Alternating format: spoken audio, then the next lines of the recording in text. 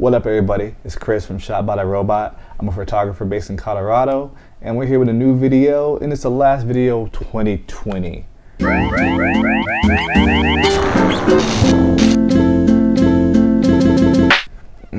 You feel that year going by, getting that 600 stimmy. So, it's been a couple of weeks since I uploaded stuff, I know that. I have some things planned, but I want them to come out in a certain order. So I have everything planned out. I haven't filmed everything yet, but I have things I want them to come out in a certain order so they feed off of one video off the other. I also understand I ramble a little bit, and I gotta earn that from you. I'm a new dude. You ain't trying to watch me ramble for 20, 30 minutes. So I'm trying to make sure I keep all those videos under 15 minutes, and that makes it harder. So that means I gotta be scripted because I just go off tangents, and we don't need that. I mean, not yet. Eventually, we're gonna earn that. We're gonna earn them random videos where I just talk about walking uphill both ways in the snow and shit like that. So in the meantime, I want to leave you guys with a video here for the last video of 2020. We're gonna do part 2, looking for everybody black. And as I come across new black YouTubers that are into photography and videography, I'm gonna put together a list. Every 10 names I get, I'm gonna make a new video. You're gonna have a playlist. When you're like, yo, who do I go to see my people who look like me, doing the things that I wanna do, doing things that I do, there's gonna be a playlist available that you can come across. Hopefully become a big enough name that people can know that I'm around. Even if I don't become a big name, maybe you know that I'm here, and you come to Chris, you come to Shot by the Robot to come look at this list of black YouTubers for photography and videography. That's my hope. So leading into 2021, let's do one more video. I'm rooting for everybody black. I'm looking for everybody black. I'm gonna go off the names here. So first name, Quintavious Oliver. That's a name, Quintavious Oliver. Leica guy, for those of you who got money like that, or maybe you come across one at a thrift store or whatever. But if you're into Leicas, which means typically street photography, and he also does some portraiture, portraits.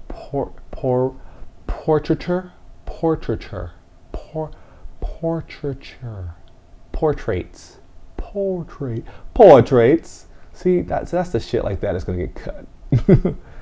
Back to what I was here. Quintavious Oliver, like a guy that does a lot of like camera review, lens reviews. He did some camera reviews as well. For those of pores who shoot in Fuji, maybe you can aspire to that. But he does have some street photography videos, some stuff talking about just being a black photographer. That's literally how I found him. Also has some stuff for travel photography and some portrait photography. So some cool videos to watch there. Next up, I'm probably gonna butcher this name. I'm sorry. It's Issy Akahome.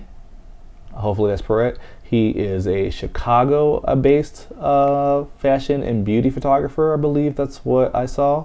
I'm sorry if I'm wrong about the Chicago part, but I'm pretty sure that's what I saw on his website.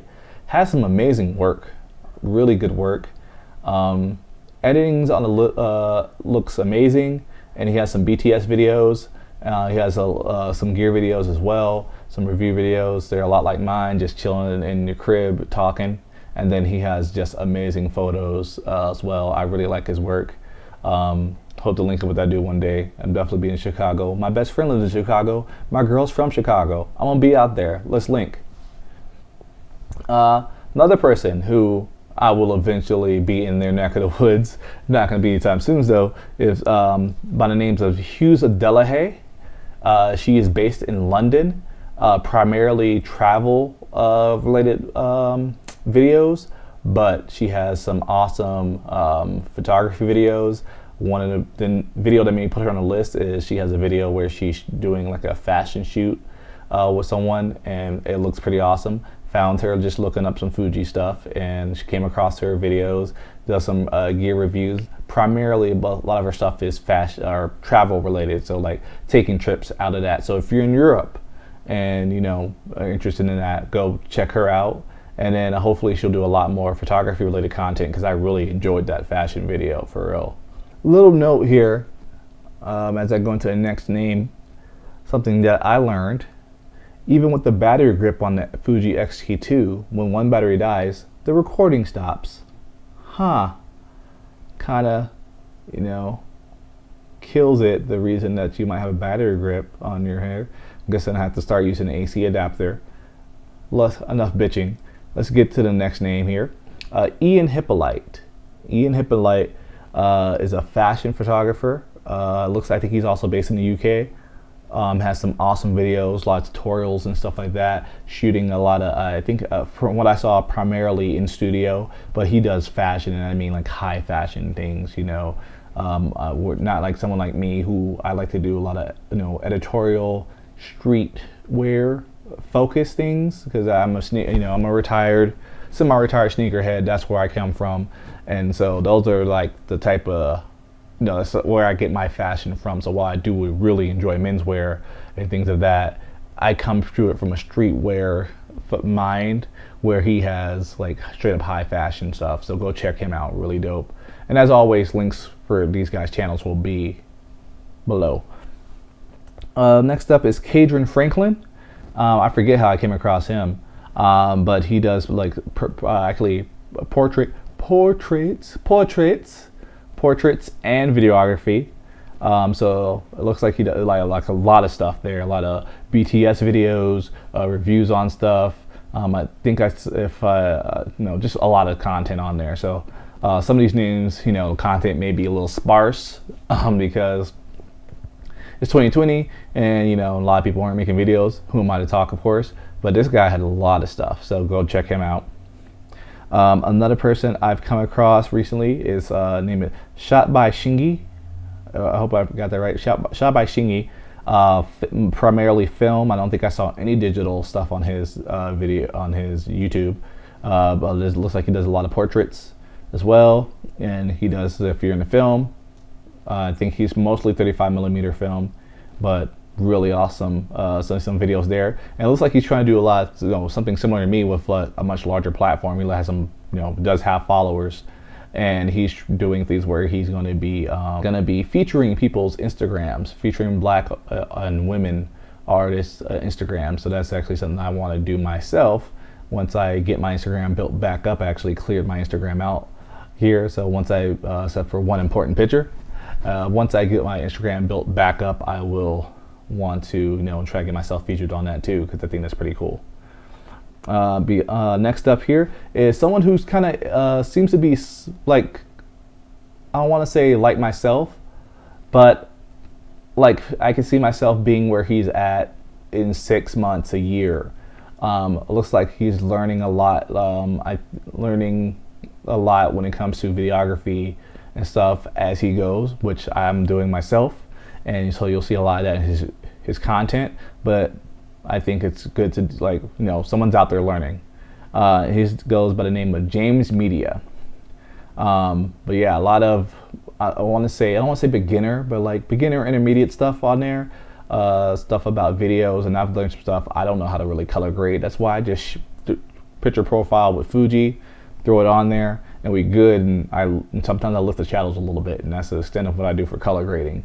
And he has a good video where he literally showing you, like, from a beginner mindset, which is what I have, how he's color grading using scopes and stuff. I don't know what any of that is. Follow him for that. Another person for video, I don't think I saw any photography on her channel, but a lot of videography stuff from both a run and gun and plus cinematographer standpoint, which I haven't seen too many of outside of like. No, for a lot of people I don't think I have, because even with like YC imaging, it's more run and gun stuff that he does. I don't see like cinematography like on a set type of stuff that seems to have what she does. So Brittany Janae has some cool videos regarding videography, and I do, even though I'm not a videographer, I like to just watch those and pick up, you know, just different tips and stuff to make these videos better for hopefully you guys. Brittany Janae was awesome. Next up is Stock Easy, New York-based photographer. It looks like majority of his videos are about street photography. He has some gear review with Fuji stuff, has some gear review with Leica stuff. Also has some stuff about portraits. Yeah, I'm gonna just say portraits now. That's in my head because of Kai from Digital Rev. So we're going portraits now. So he shoots some portraits, has some cool stuff on his website, but majority of his video is street photography related. So if you're not into that, I just saw my monitor go off behind me. Hope that wasn't too distracting. Last but definitely not least is one I found recently, and I'm enjoying his videos myself, even as someone who doesn't shoot film. He goes by Mike Gray. Looks like he shoots majority medium format photography, and he does mostly portraits, and they look dope. Be honest with you, I've never been a film guy. I have a couple film cameras up there. You see that silver right there? That's a Yashica Electro that I found, rangefinder that I found at a antique store for like maybe 20 bucks. Like, it was on sale. They were doing like this crawl where you would go across all these antique stores and stuff like that, and I found it, and it was working with the battery and everything. I have some filming there right now that I need to finish up the roll. It's probably something that I'll do. Maybe I'll make a video of that and finish up that roll. See, this is what I was talking about. I ramble. But this guy, Mike Gray, awesome stuff.